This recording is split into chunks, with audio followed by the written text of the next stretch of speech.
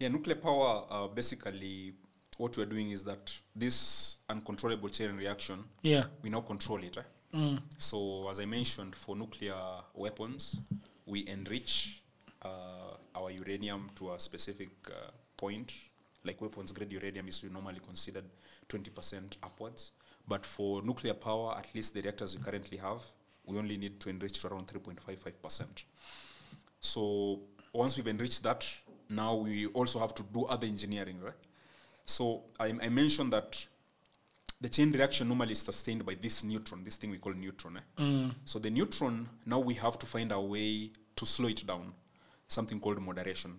So literally nuclear engineers, all we do in power reactors is to moderate these neutrons. We slow them. Moderation is more or less slowing down the neutrons. Okay. When the fission happens, it's very fast neutron. It cannot interact with the uranium the way we want it. So we have to slow it down. And the way we slow it down is very straightforward. We just make it collide with something else until it slows down. Okay. Yeah. So in most of these reactors, we slow it down using water.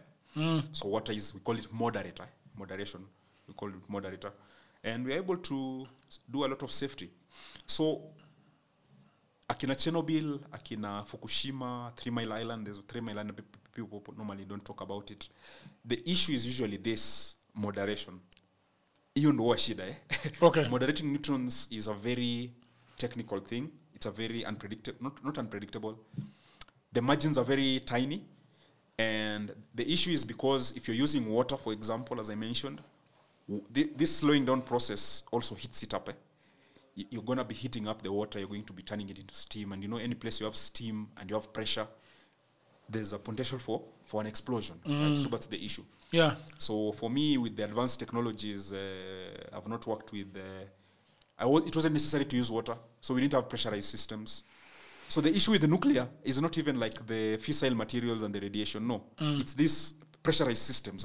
Yeah.